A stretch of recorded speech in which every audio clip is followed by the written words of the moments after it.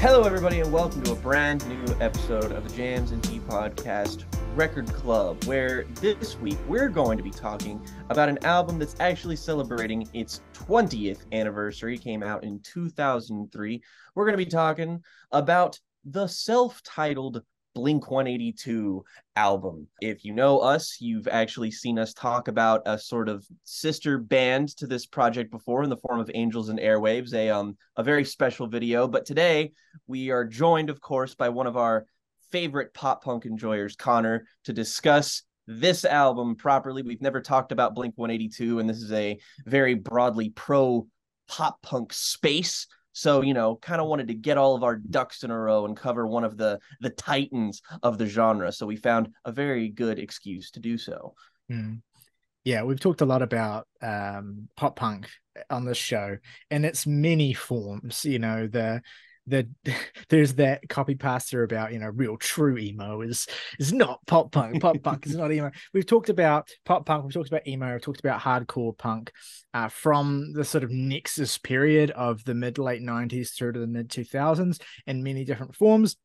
Talked about records from Jimmy Eat World and Say Anything, and we talked about more modern iterations upon that as well. One of the videos this year that's left the greatest impact on me personally is our video on Falling in Reverse, where we talked about Fashionably Late for its 10th anniversary. And the reason I bring that up is because in that video I went to great pains to make a kind of point more broadly about the difficulties of being a pop punk defender and a pop punk enjoyer in the current era, when there's so much negativity and so much controversy and so much ugliness associated with that world historically. And just so much bad music. Yeah, that too as well. Maybe more. And the existence of Ronnie Radke. Yeah, but no more. We're no more talking about the existence of Ronnie Radke. That's enough of that. I mention all this only to say that Blink-182, indisputably one of the most famous pop punk bands of all time, massively successful in the late 90s with records like Enema of the State and then Take Your Pants Off and Jacket. And then their 2003 self-titled album, their fifth record, which we're going to talk about today, which was, the second highest pinnacle of their career commercially and spawned one of the most memed, and it feels weird to even call it a pop punk or an emo song, but we'll get to whatever I Miss You is very shortly. One of their biggest songs ever. And I mention all this context only because Blink-182 they're an interesting band. Like, when I think of them, when I think about the vast majority of their music, I think about the kind of sort of juvenile, puerile, immature, goofy, and lowbrow iterations upon the sort of hardcore space in the late 90s, right? You had bands like Green Day who were kind of elevating it to this sort of more, serious space of artistic contemplation and the realities of drug addiction, all these kinds of things. And you had, in the other corner, you had a band like Blink-182 who were doing whatever the fuck they were doing on Dude Ranch, basically. For a while that was their reputation, and the increasing success that Blink-182 received fueled the flames of the ambition of its core members as well. Mark Hoppus, Tom DeLonge, and Travis Barker, especially Tom DeLonge, who as the guitarist and main vocalist had kind of stepped up to to essentially take the de facto frontman position, even though, for a band like this, the contributions and the presence of all three core members is pretty evenly spread. Like, they're all pretty much equally famous, which is a kind of rare thing, right? And a real testament to what a successful and enduring band they are. Is it's not just, Tom DeLonge's band. It's these three guys are on equal footing. And I could see an argument that the most famous member is Travis Barker, who's just the drummer. So the success and the level of recognition that Blink-182 had even up to this point was significant. And you had a lot of bands coming out of the 90s into the 2000s, attempting to kind of see basically how ambitious they could get. This was an era where Radiohead were the most critically revered band in the world. And it kind of set a template essentially for this idea that you can start out as a fairly juvenile, if immature band, have a massive amount of success, and then become commercial juggernauts who are also the most respected artists in music, basically. And that, I think, created an aspiration for a lot of bands who were coming from a place that was regarded more, with derision and looked down upon as like, okay, we basically, it's on us essentially to prove ourselves and prove that we're more than just the template and that we can rise above, essentially, especially when you're coming into an era where there's more and more of a saturation of bands like us as well, and more of a need artistically to want to distinguish yourselves. But Blink-182 are interesting because unlike some other bands who through the 90s and 2000s were willing to kind of torpedo their commercial success in order to make these kinds of more ambitious and arty and critically savvy albums, Blink-182 never really seemed to want to forego that commercial success. They always kind of wanted to tread the line and be able to do both in this era. And so that comes through especially in the way that Tom DeLonge talks about the band and the way that he kind of envisions the band and in his sweeping ambitions once the band go to hiatus. And he, of course, forms Angels and Airwaves, which we've talked about in the past. So this album exists at a really, really interesting juncture. It's the kind of the last hurrah, essentially, of a band of musicians whose kind of their interpersonal relationships have kind of fallen apart as they're all pulled in different directions. And as Tom especially is more and more stepping up to kind of dictate what he wants the band to be, and is maybe even becoming a little bit consumed by, the thirst for celebrity and the thirst to be a kind of Bono-like figure for the 21st century. Right. And all of that sort of feeding into the production of this record, which I think compared to previous Blink-182 albums is a marked difference. There's a marked difference in sound here. There's a marked difference in approach to musical songwriting, if not the lyricism, which we'll get to. What's interesting about it is that even though they've kind of displayed this increased ambition and this desire to be kind of, seen more three-dimensionally, they continue to work with longtime producer Jerry Finn, who at this time as well had produced records for he was mostly an engineer in the 90s. He engineered records for Green Day and Jawbreaker and produced the last two Blink-182 records before this one, mixed Alkaline Trios from Here to Infirmary, had a really esteemed resume, basically. Also worked as a producer and mixer on Tom DeLonge's initial side project with Travis Barker, Boxcar Racer, which is much forgotten now, but they put out their self-titled and only record the year before this one, and the direction that album takes is very much kind of a forecast for DeLonge's ambitions with Blink in this particular era as well. This is at the same time as Jerry Finn was producing AFI's Sing the Sorrow as well, and Alkaline Trio's Good Morning. So this was a kind of nexus point, essentially, for these bands. That all aside, the reason why I wanted us to talk about this right here and right now, Morgan originally suggested it for a record club that was sort of scheduled a little bit further down the line, but I was like, no, we need to talk about this for the 20th anniversary. We have a guest today, Connor, who we've invited you along as well, because I know you're a pretty big fan of this record, as well as an esteemed pop punk enjoyer, as Jake said in the intro. I want to hear from you. What's your relationship with this particular album like, and what do you think about this record for Blink as well, given some of their reputation and some of their maybe more irreverent stuff in the past? What do you think makes this record so special and such a cut above for this band? Before listening to this album, I actually wasn't really much of a Blink fan. I really only knew a lot of the singles, the ones that everyone knows, Damn It, All the Small Things, What's My Age Again, First Date, like songs like that. And I enjoyed those songs, but the thing is, this was a band that I felt like I couldn't really take seriously enough to become like a full-fledged fan. And so when I heard about this album being like the mature album, I was like, okay, maybe I'll dig it, maybe I won't. And upon listening to it for the first time, I was kind of scared. Like, I wasn't super into it, but the more I came back to it, the more like every single melody and production choice and song just really stuck with me. Probably the only Blink album that I love all the way through, because it's hard for me, again, to take. I mean, Enema of the State and stuff is fun records. I'll listen to them, but it's so silly that I have to take in small doses, and the recent stuff, not for me. Morgan, I have to imagine that you maybe have a somewhat similar relationship as well. Or do you want to speak to what you think of this album for Blink as well, and why you think it kind of stands out in their catalog? Outside of I Miss You, pretty much none of their biggest songs are found on this album. I mean, although obviously there are plenty of candidates that made it onto the greatest hits compilation, which is where a lot of my familiarity with this album came from in my early years of music listening. It's interesting to call this the maturation of Blink-182 relative to the trajectory of their career, because this is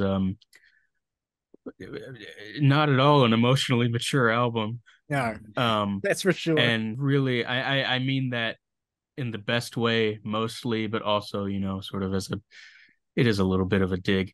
I think for the most part, and especially relative to their discography, this holds up pretty immaculately. It has moments of relative adventurousness for the band. Like the Fallen interlude kind of sounds like Travis Barker's more hip hop styled influences leaking in a little bit. But yeah, songs like I Miss You and Down and Obvious, they've traded in the dick jokes of the 13-year-olds for the sort of emotional maturity of 13-year-olds, in the sense that this is a very, all of the feelings are turned up to 10, but what matters is that they believe it. There is no lack of conviction on this album. It's easy to classify this as the album where they really leaned into like the variety of influences, like The Cure as seen by the Robert Smith feature, as well as, later influences on DeLonge that would appear, such as, U2. But, I think this is just more of a refinement of the palette that they were playing with to begin with. It's not that significant of a departure, really, especially when you consider that something like Adam's Song was on Enema of the State, even. Well, so what's interesting about this album to me is that it's an album of dichotomies, right? Or dissonances, even. It's an album where there's a refinement and an adventurousness in the musicality that is met with basically the same old shit in the lyricism. There's a sense with which so much of what this album is a very conscious and maybe even try hard effort to reposition the band's image in a more legitimate light. And it's really interesting how, to me, obvious those attempts are, and kind of shallow even. But what I love about the record is that it is all of those things. It's a pretty shallow and surface level attempt to make Blink-182 be seen as a serious band. I mean, the Fallen interlude makes absolutely no sense on this record, but it's here because it's a weird genre mix-up with a kind of trip-hop experiment. And same with the Stockholm Syndrome interlude as well. It's just a pretentious bit of spoken word that absolutely does not need to be here at all, but gives the guise of a kind of more serious album that would, see, to me, what this record is Tom and Travis especially, like sitting down and being like, okay, how can we what does a serious band do, basically? Like, what does a serious, like, critically revered rock band do? Like, how do you... that meme of all those kids sitting on the couch being talking about like Fortnite or whatever, except it's making a pop punk album that people will take seriously. Yeah. And it's, one of those one of the things is, let's put a spoken word interlude before one of the songs for no reason. I'm sure Travis Barker was fully and completely responsible for whatever the Fallen interlude is supposed to be, because he wanted to put it on there. We call a song Asthenia.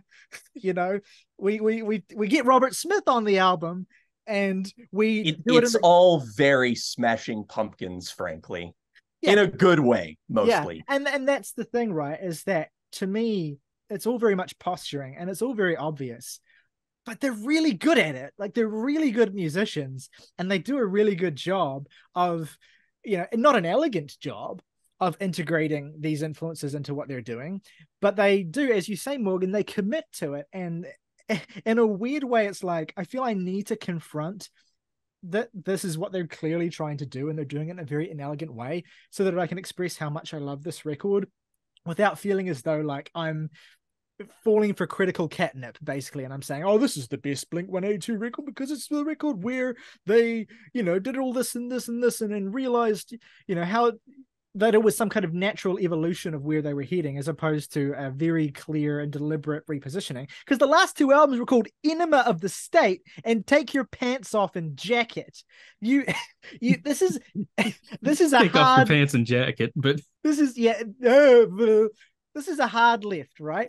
But it's also a hard left being done by guys who really haven't yet, if ever, developed the capacity to sing about anything beyond how shitty it feels to not get the girl you want or to be heartbroken. One thing that I was really struck by listening to this in full this week is I was expecting there to be some real heaviness on this record. And there's one song, I think, that has a subject matter that I would say is genuinely like kind of, gritty and unpleasant in a way that feels like beyond just romantic issues. And that's the song Go, which is not even 2 minutes long. And it's about Mark Hoppus as a child, essentially witnessing his mother getting abused, basically. And it's so striking when you get to that on the album, because so much of it up until that point has just been like, my heart hurts, I'm sorry. It's funny because that song Go is like the only one that could kind of fit on the last two albums sonically, but then the lyrics are just like, oh, okay. And so that's what I mean about like dissonances on this record. It's just these clashes and contrast throughout the album. The most obvious point of contrast that's been a defining Blink-182 thing is Mark and Tom as a pair, right? Tom as the, overly emotive and really kind of like, the singer who elongates, his cadence and has this kind of really whiny voice. And then Mark as this kind of like much more withdrawn and broody kind of counterpoint to that. I mean, in that sense, I Miss You is one of the most definitive Blink-182 songs, because not only is it one of the most successful as well, it's one of the best to showcase that particular dichotomy, of Tom singing, "Where are you?" and Matt and Mark just going, "Miss you." I think the biggest band reference point that Blink are pulling from with this, I think, is pretty clearly Jimmy Eat World, not only because of some of the, more surface level similarities in how they kind of construct songs musically, but also the fact that Tom DeLonge is an avowed Jimmy Eat World fan who hired them to play at his wedding. And specifically, I love this anecdote. Right on, man. I love this anecdote because it's so revealing about him in both positive and negative ways. But he hired them to play at his wedding, and while they were playing the song Episode 4 from their album Static Prevails, and him and his wife were dancing, that was the first time he ever told her he loves her. Wait, at the wedding? What? Apparently. I don't know how true that story is, but that's the receipt. I don't. It's just kind of a dude that is just like talking about out of both sides of his mouth at any given moment. So I don't know how much I'd buy that, but that is very funny. Well, it doesn't really matter if it's true because it's what he said, right? And it's, so that tells us enough about him. So influenced enough by Jimmy Eat World to hire them to play at his wedding and to tell his wife, supposedly tell his wife he loves her for the first time while they're playing a song from their first proper album, which I think that album, Static Prevails, is the one album I thought of the most while listening to this. There's just riffs and songs like Obvious and Asthenia that just make me think of that album immediately. That album's a lot more rough around the edges, and that's like a much more sort of, lo-fi sounding record. But there's a lot of shared DNA in terms of how the songs are constructed between that album and this one. Clarity as well, I think, to a significant extent too, like Static Prevails, Clarity, era Jimmy Eat World. But what's interesting about it is it's like, Static Prevails and Clarity are these kind of more sort of hardcore tinged, like 90s tinged sort of pop punk albums from a band that hadn't yet made it big, basically, but were at their most ambitious and at their most kind of creative in this period before they struck big with Bleed American. And it's like Blink-182 are kind of trying to do the inverse. They're trying to go from essentially being one of the biggest commercial success pop punk bands in the world to kind of regress a little bit and get into their more ambitious shit and see if they can kind of keep up the level of success they were having while doing that. So I feel like we should just start. We've danced around it enough. We should start talking about these songs, and we should start with "I Miss You" because we have to start with "I Miss You" because it would be too much of an elephant to avoid it. An absolute juggernaut of a song. I can remember hearing this song over and over when I was 6 years old, and there's very little music I can say that about. But I remember the music video. I remember listening to the song over and over and over again when I was 6 years old. This song, to a not insignificant degree, shaped my idea of what rock music is. How fucking crazy is that? This particular brooding ballad with this sort of scratchy acoustic guitar loop and these prominent cellos and this sort of explosive chorus. I mean, it's a ballad basically. It's very unusual for the kind of tenor of Blink-182. I think even on the album it stands out as like kind of markedly different from what they're doing most of the time. What do you guys think of this song? It is utterly impossible to separate the years and years that this song has been in my life and the number of ways that I've felt about it in those years from my feelings on it. There's two people in the world, two kinds of people there's not two people in the world. There's two kinds of people in the world. There's ones that grew up with this and sort of remember what it was like to be 14 or whatever. And then there's people who hear it and remember what it was like to be 14 and want to commit toaster bath. And, it's easy to see either perspective. I've been on both sides of it, of just remembering how embarrassing it is to be 14 years old. And, now I'm at the stage in my life where I can really, there are things about it that I never really appreciated before that I do now. Like, I think the song sounds incredible. One repeating drum rhythm pretty much runs through the whole song.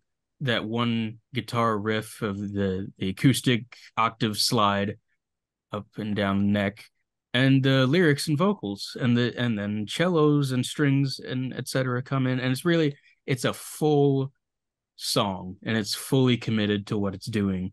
The fork scratching on the plate of the "Where are you?" that I can't fully escape even now.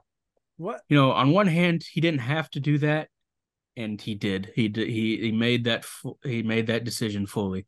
And on the other hand, why did nobody talk him out of doing it? To me, this is easily the hardest song on the album to properly judge, like how I feel about it, because of the ubiquity of it over the years.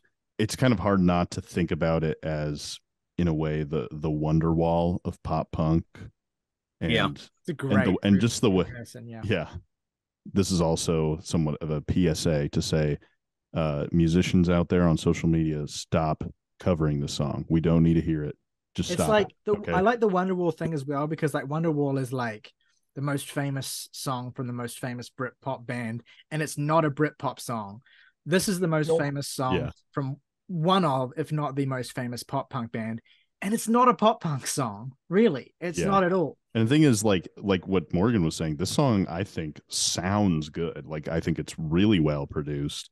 It's just so impossible also to separate it from like all of the jokes and stuff. I mean, the Tom DeLonge verse is, when people make fun of emo music, they point to that specific verse, like cringe emo incarnate. Yes, it's like emo is whiny. Here's proof. Where are you? It's just so in that regard. I mean, I like the song overall. I think it's a well written, fine song, but like it's hard to like take seriously anymore for me, just because of all. I think the even worse offender than DeLonge's DeLonge's delivery. That's awesome. DeLonge's delivery service. It's not delivery, it's DiGiorno, DeLongo. I don't know. There's something there. I'll workshop it. I think what's even more criminal than his delivery there is the "we can live like Jack and Sally if we want" line, which Oh, Which is just, oh god, I can't get me off of this Tumblr thread. Get me off of it dude, right Ins- now. inspired as many Jack soon Skellington tattoos. as soon as that lyric came out, like I went like, you know, the kombucha girl meme where she tries Yeah, it and she's like, like that was me in reverse, where I was kind of like, yeah. and then all of a sudden I heard the Jack and Sally lyric and I was like, Like, okay, all right, I'm off this mm. train. It makes you think of, like, if it doesn't make you think of a very specific kind of person that you knew in high school, you didn't pay very close attention because this person was everywhere. And I knew 8 people just like them and was probably friends with a ton of them. Um, to build off of what you two are saying, I have the lamentable task of trying to articulate my opinion on things like this song, this album, and this band without coming across like a giant fucking douchebag. Because, you know, you're all obviously very nostalgic for this, and a lot of it has, you know, been reappraised the coming years. Like this album in particular is one that I see a lot of people are very fond of. And while listening to it last night, I had this overriding thought, which was a bit more existential than I planned on getting with the self-titled Blink-182 album. And halfway through, after I long past this song, I asked myself a question, and that was, do I actually like pop punk? And you know, the thing is that everybody I feel like has a genre or a subgenre of music that just has an unusually high barrier for entry for them specifically. Like, I don't know if something immediate comes to mind, or if you like had to measure what your ratings were and what they correlated with your personal feelings. I'm sure that there are statistically for each person different variants of this phenomenon happening. And for the longest time, we thought on this show that my allergy to music was with house music. So now I'm going to substitute that in place and say that I am very, very, very picky about my pop punk, to the point where trying to articulate why I like some albums and bands and not other albums and bands becomes a very difficult exercise. Much like when we reviewed Say Anything last year, and I was just like, there's a lot to appreciate about this shit here, and a lot of stuff that I really like and a lot of stuff that I really enjoy. And there is an equal amount of stuff that, if it's not geared directly against me, it's just something that really rubs me the wrong way. And there's more often than not more of it that I can feasibly tolerate. And the sad fact of the matter is, I'm probably not saying that anything that anybody hasn't heard about this band or this album before, because like I have all of the expected takes here, and that like, Christ alive, I really just hate listening to Tom DeLonge sing. Morgan referenced the fork on the plate thing, and I really couldn't think. It's like either that or nails on like a metal signpost outside. I just like, this isn't even like a my thing with like Bono of U2, where I hear his voice and instantly I'm like comatose or whatever. It's like, no. It's just the whiny, nasally affectation that he is insistent on employing here very, very aggressively, especially on songs like I Miss You.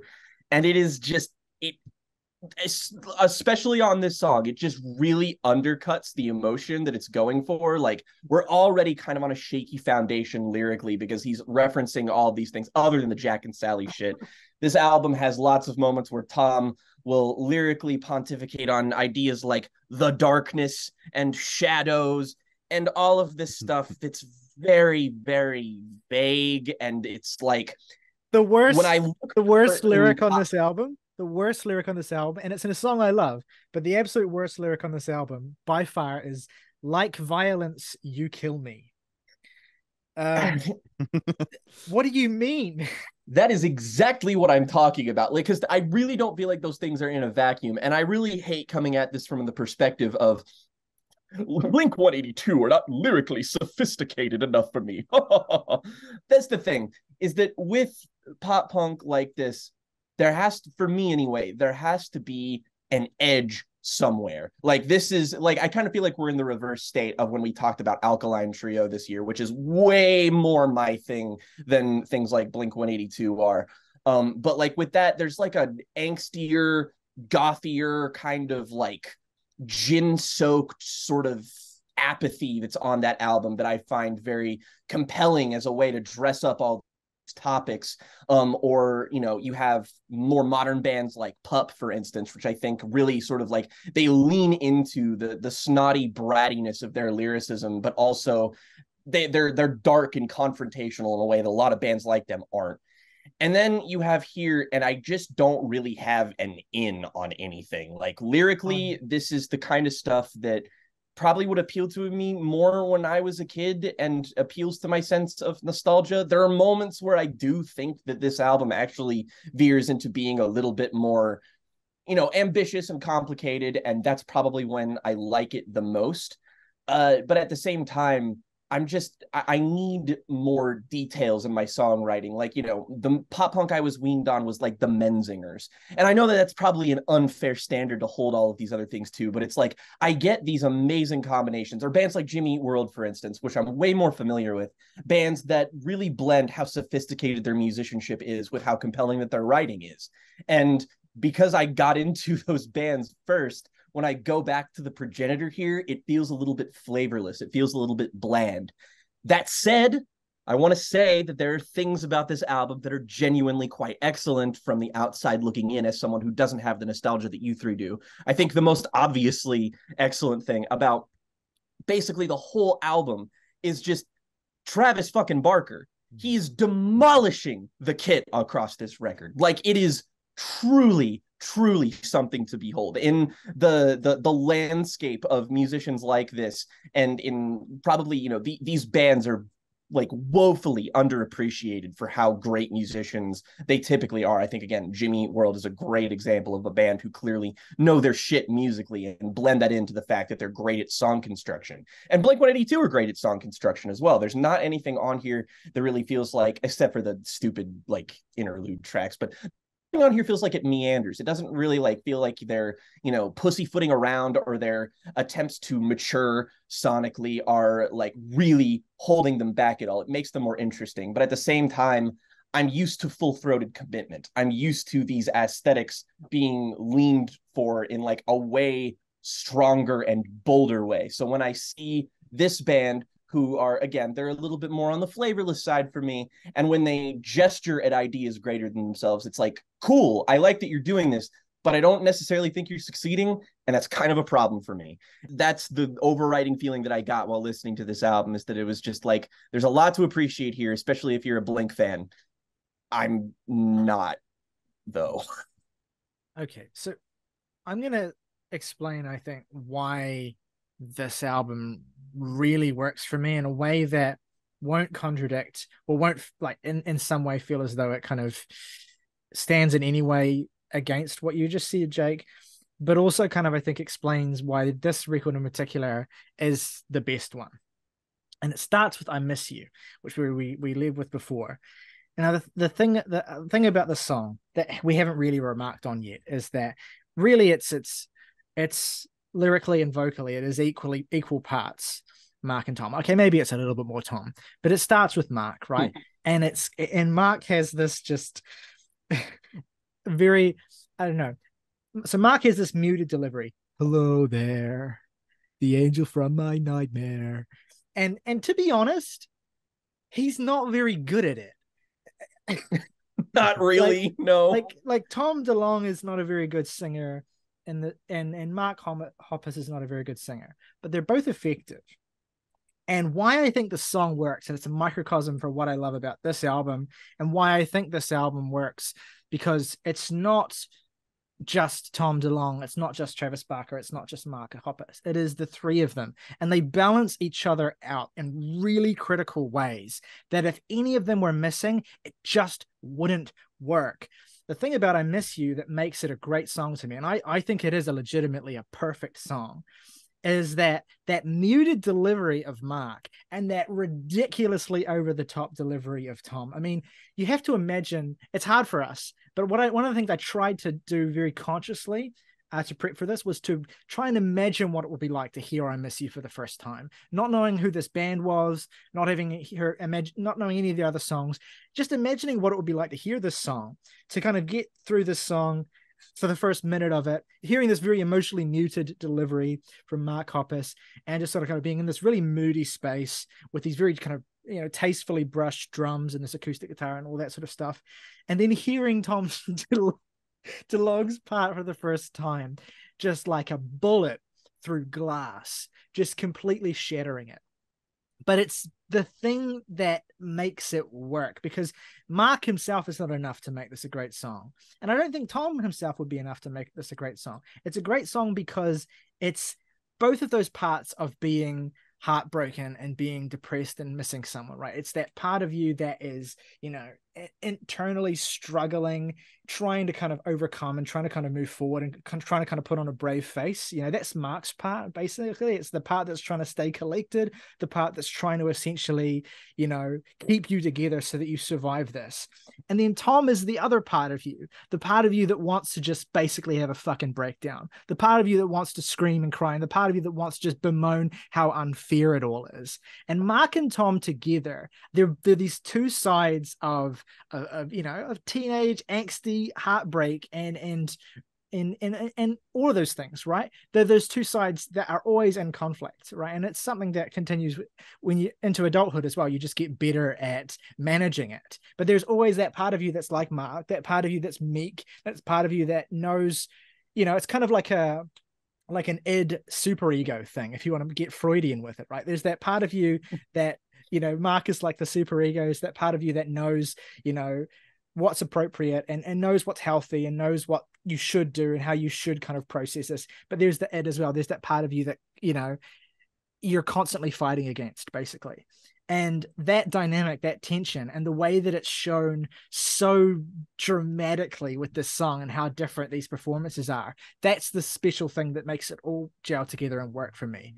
Because when I listen to I Miss You and I hear these two performers back to back, together it's this total and complete, you know, realization of all of the angsty, shitty, you know, self-righteous pain and indignation that I've ever felt. And that internal battle that goes on basically every time you go through it. And so to me, this, I think, is one of the greatest, whether you want to call it a breakup song, whether you want to call it a heartbreak song, whether you just want to call it a song about being fucking, you know, feeling as though you've been really fucking wronged or feeling really fucking sad, right? I think it's one of the greatest songs ever in that realm, because it's just does such a beautiful job of displaying, you know, the ways in which you process that and the internal battle basically that you're fighting, you know, to survive and to kind of get through that emotionally intact. So yeah, I think that is the absolute pinnacle of the album, and that's a microcosm for why Blink work.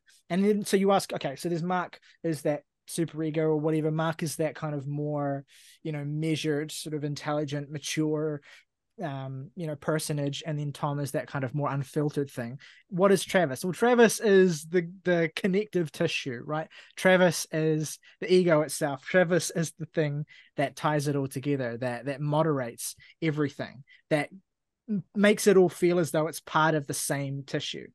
And he does that by fucking unleashing these ridiculous fills. Like basically every song has not just great drumming, but memorable drumming. Drum lines you can go away from this album and remember, you know, be fucking smacking your desk or whatever, you know, getting that stuck in your head, right? That's one of the things that, you know, is a trademark of any great drummer, right? Yeah, you're a great drummer. You know, you're a drummer if you know how to serve the song, if you know how to kind of basically give it that rhythmic backbone. But you're an elite drummer if your contributions themselves can be kind of isolated and marveled at, even outside of that context.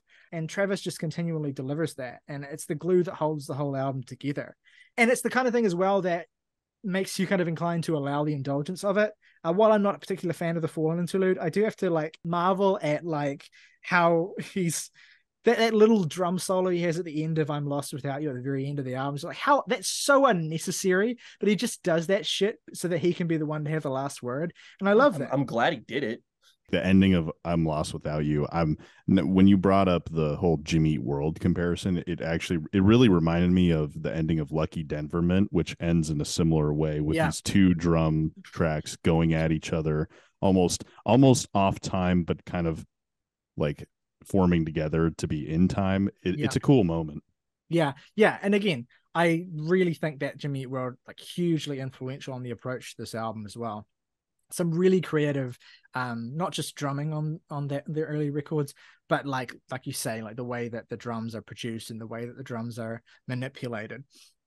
And and there's lots of that on this record as well. I mean, it's not all Travis's drum machines on this album too. It's loaded with all sorts of different, like, in the studio with a huge budget throwing shit into this record because they can afford to. Okay, so the dichotomy of Mark and Thomas, for me, what makes a Blink-182 great. But there's also moments where if you are a little allergic to Tom, and look, there's songs on this record that are real like Tom heavy, songs like Feeling This, songs like Violence, songs like Asthenia and Always. Great songs, I think. But if those songs are too much for you, there are songs that are much more Mark driven. I mean, one of the biggest and best songs on this record is Stockholm Syndrome, and that's Mark led, and he's like giving a really great vocal performance on that, even within his limited range as well. I think that Here's Your Letter is an underrated song as well, like really great, sort of buried in the back half, deep cut with a great vocal from Mark. Really enjoy that track. The 1-2 of Easy Target and All of This, which like the way that the basically instrumental backdrop and a musical foundation of Easy Target is then reincorporated into all of this is really, really cool, I think. And I love the way that the two songs are linked like that. I think that the sound, and I mean, all of this is like the best example of, along with I Miss You, I think is a song you can point to and be like, okay, here's the most obvious example of how Blink-182 are trying to kind of reframe their image and trying to kind of shift their perception to be kind of seen as a more three-dimensional band. And I think it's a great song. I mean, what do you guys think of this, of the Robert Smith feature in particular? And because to me, whenever I listen to this album, even though I know it's coming, it's always jarring to hear Robert Smith start singing. But what do you guys think of the song and this feature? I mean, it's bizarre, but it really works. I wasn't expecting to think that because I saw the like featuring Robert Smith thing and was like, as somebody who doesn't have any familiarity with this whatsoever, what? But they kind of managed to make it feel like it works. And I also just like Robert Smith's style of writing and like, The Cure. Let's be real, there's not like that much of a difference between the kind of teenage angst that both of these artists kind of pull from. Obviously Robert Smith delivers it in a more, prosaic kind of gothic, emotionally affected, melodramatic kind of way. He dresses up all of these things, and there's a kinship that the two of them have that I do feel like is harnessed here in a way that feels really unique and interesting, that I for better or worse, I think is one of the better moments on this record that works for me the most, and kind of internally made me be like, why does stuff like The Cure's music speak to me so much, but Blink-182 just kind of doesn't?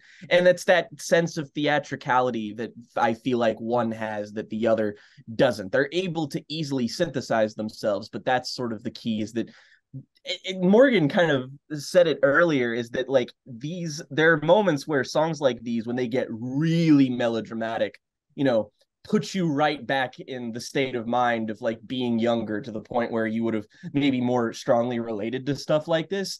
And I won't lie, that's a part of it, because I listened to a lot of the lyricism on here and I'm like, oh God, I feel like a stupid fucking 15-year-old. I don't like this. Get it away. I want it to be over now. But sorry, more often than not, musically, I do still find it compelling enough, and like to the point where I feel like this rather ambitious moment is maybe my favorite thing I've heard from Blink-182, barring maybe What's My Age Again, because I think that's a great single. But this is probably my favorite Blink song, honest to God. And again, it's so unblink in like so many ways. It's so moody. It's so downcast. Mm-hmm. It goes for like almost 5 minutes. It's really like you're lingering in that. And then the use me, go on and use me. It's like so tasteful and tuneful and like, beautiful almost. It's a really arresting song. I think it was particularly good decision on Blink's part to basically let this be a Robert Smith song, because yeah, again, like Tom, like only did like this part you just sang, the hook, like that's the only thing he does vocally in this song, and Robert just carries the rest. It would have been, I think it would have been kind of disastrous if they went for like an I Miss You duet style. Yeah. But yeah, I think this song is probably the most beautiful song that Blink has ever made, period. Yeah, and I find it interesting as well. This was around the same time that Robert Smith and the rest of The Cure were teaming up with Ross Robinson to record their self-titled album as well. Right. So there must have been a little bit of a sense of hardcore in the air, which is just funny because the song is so moody and so kind of downcast and brooding. Morgan, what do you think of the Robert Smith feature on this Blink-182 album? I love this song. It was interesting to think about how, like, I got into this band through a lot of their singles around the same time that I was getting into Green Day and other bands of that ilk and at that age. So, and again, I only had the Greatest Hits album. So really, I got into the entirety of this album a good amount of time after I had gotten into The Cure. So hearing this song for the first time, fully knowing who Robert Smith was, when that it's entirely possible that that wouldn't have been the case, and that this could have been what pointed me towards The Cure, is always really interesting to think about. I also gotta say, I have yet so far to hear a Robert Smith feature on a song that misses. Yeah. Like whether it's Churches or Crystal Castles. Yeah. Like, yeah, you know what he's gonna sound like, and he's gonna kill it. Yeah. So. His cover of There's a Girl in the Corner by the Twilight Sad. Yeah. Ah! He still brings them on every tour he does because he's a real one.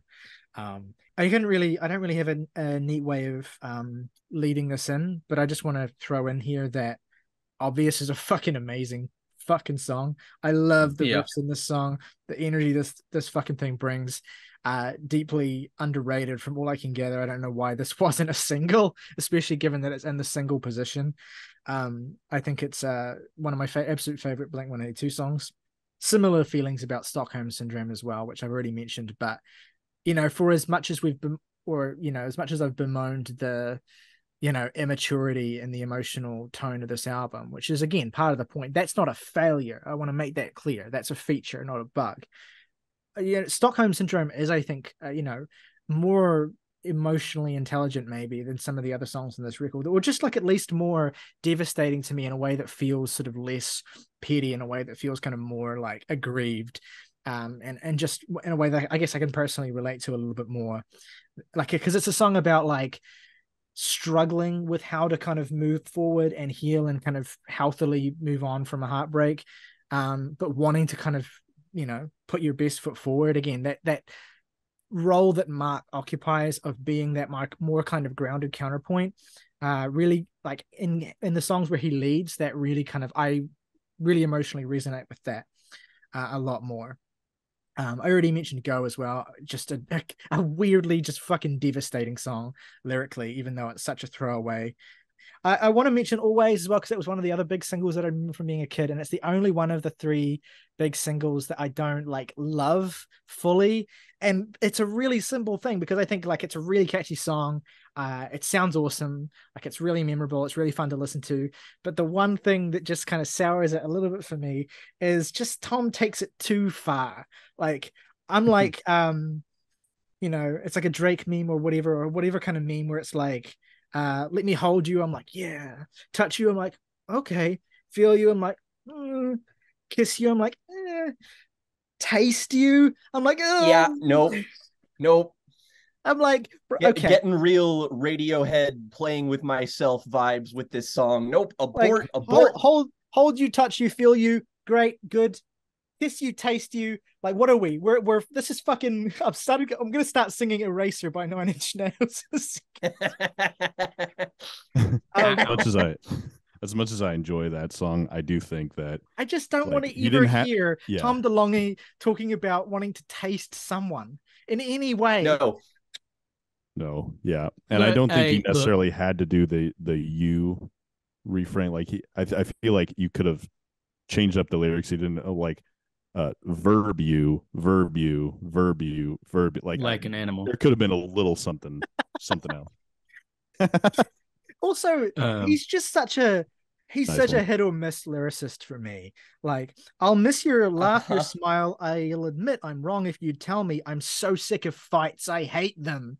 Like that line to me is like, I'm so sick of fights. I hate them. And the way he sings it, that's so representative to me of who Tom DeLonge is as a writer. Like that's such a fucking meaningless lyric. Like, I hate them. That's implied, bro. You already made that clear. It's like that thought interrupted the lyric and he wrote the lyric in real time as he was having the thought. Yeah. And, I can understand as well, some people might get off on the wrong foot with Tom on feeling this. Talking about, I want to let me go in her room. I want to take off her clothes. Like, it's just a weird way to present this desire. Despite the preoccupations of a lot of their music, Tom DeLonge in my head can only purely be an asexual being. If there's any deviation from this whatsoever, I'm massively uncomfortable. It's so fucking funny to me. It's so fucking funny to me. Alien. It's so fucking funny to me. When he's like, turn all the lights down now. I'm smiling from ear to ear. No! It makes me hate that I love that song so much. It's a rager, bro. It's fine. It's fucking so it goes. I mean, look. Hey, to propose a counterpoint, I think Always is probably my favorite song on here because it's wholly indicative, and it's one of maybe my 5 favorite Blink songs in general because it's wholly indicative of the band. Like that's one of the songs that I would show someone if they're like, "Oh, what's Blink-182 like?" I'm like, deeply embarrassing.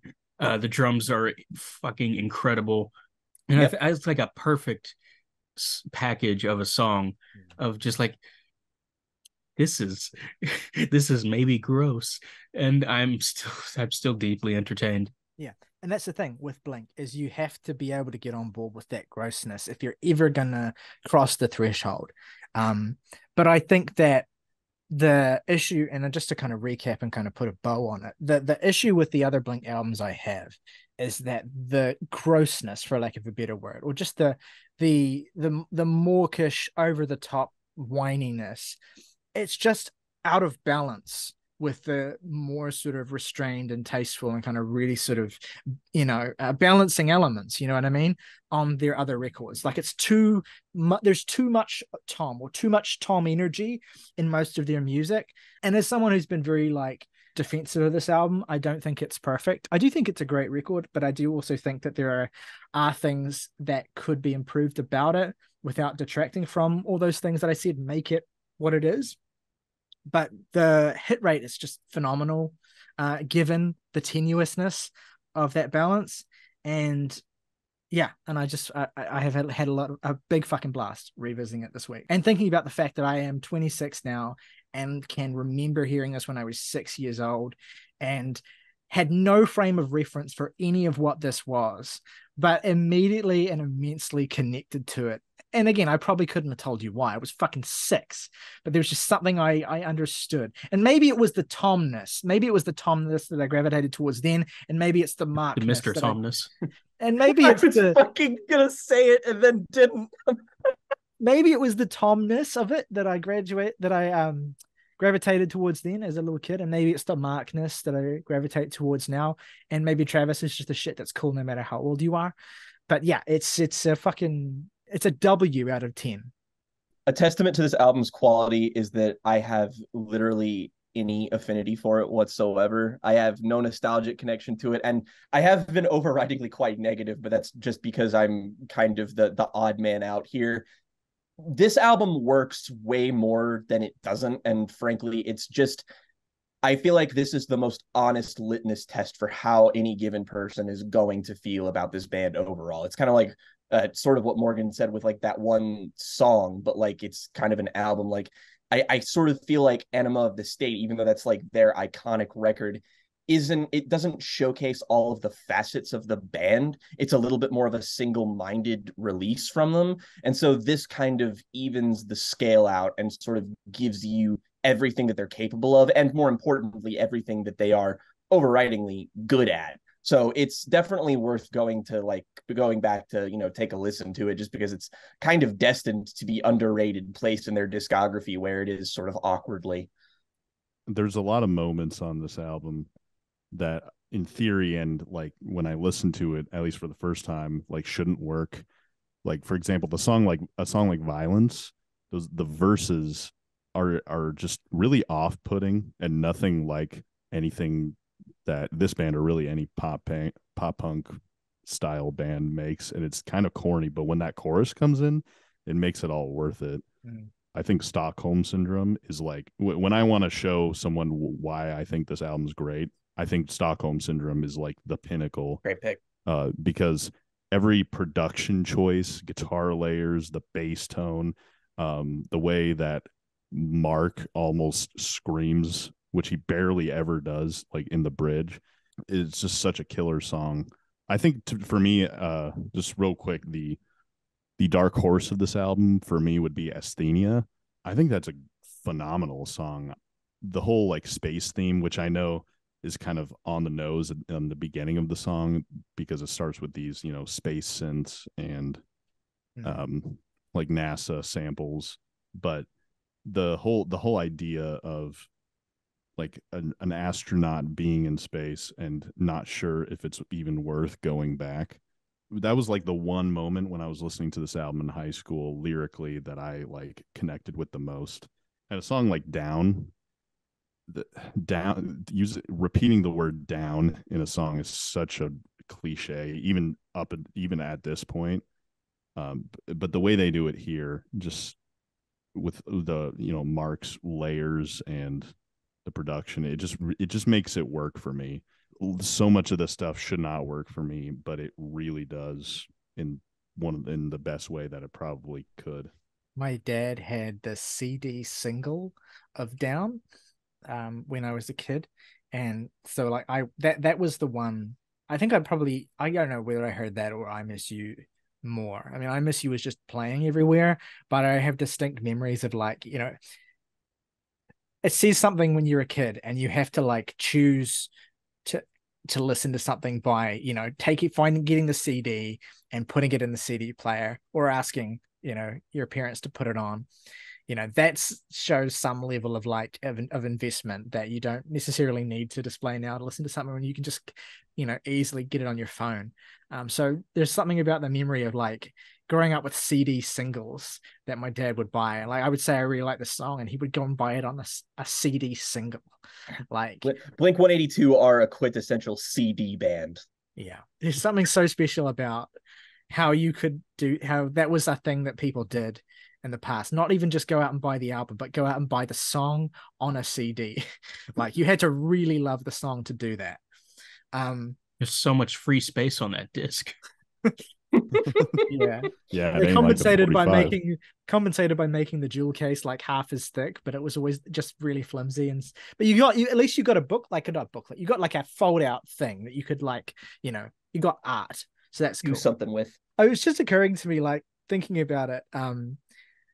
We've kind of approached this as like, okay, this is the mature Blink album, or the one where they kind of make the most sort of attempts to kind of posture towards maturity. But maybe stealthily Take Off Your Pants and Jacket is secretly the most mature Blink-182 album. And I say that only because it's the album with Stay Together for the Kids on it, which is an amazing song that has so much like emotional just brutality to it that maybe outclasses almost anything on this album. So I don't know, I'm kind of shooting myself in the foot here a little bit, or shooting my thesis in the foot a little bit. But Enema of the State had Adam's song, so Yeah. I think it's a little balanced out with the bonus track, I Want to Fuck a Dog in the Ass. There we go. Yeah, so exactly, that's what we need. Yeah. Let us know what you think of this particular record and of Blink-182 in general in the comments below. Who do you agree with? What's your take on the album? Are you nostalgic for it in the same way as some of us are? Let us know your thoughts down below. If you want to go above and beyond and support us directly for just $1 a month, you can hit the join button right there and become a member of the Jams and Tea family. Get your name on the title crawl of every video on this channel. Plus, if you recommend us some music to talk about in one of our Now episodes, your recommendation will go to the top of the pile. Until next time, though, folks, rock over London, rock on Chicago, Taco Bell. think outside the bun.